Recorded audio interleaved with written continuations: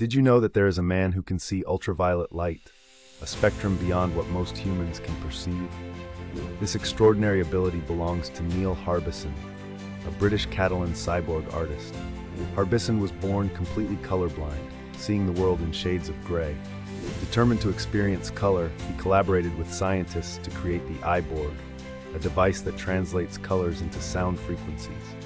Attached to the back of his skull, the device allows Neil to hear colors, including ultraviolet light, which is invisible to the naked eye.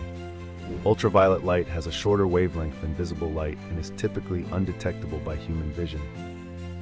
However, through the iBoard, Harbisson can perceive these wavelengths as unique sounds, effectively allowing him to sense ultraviolet light. This advancement not only broadened his artistic palette, but also challenged the boundaries of human perception. Neil's journey pushes the limits of what we consider natural human abilities and invites us to rethink the potential of integrating technology with our senses.